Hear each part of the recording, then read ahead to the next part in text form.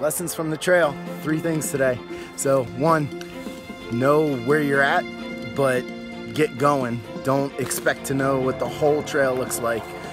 Pick a direction and keep your eyes up, keep them focused, and just keep going. 2, know your abilities, because just because you watch that one YouTube video about how to cross a frozen lake doesn't mean you're going to be able to do it. So if you want to try that, grab a mentor, get some rescue gear, and get somebody out there with you.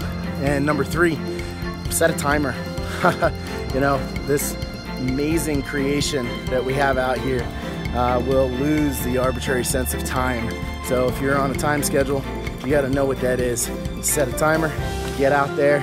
When that timer hits, take a minute, give your gratitude to where you're at, and head on home. Get yourself reset and started for tomorrow. That's it. A little lesson from trail.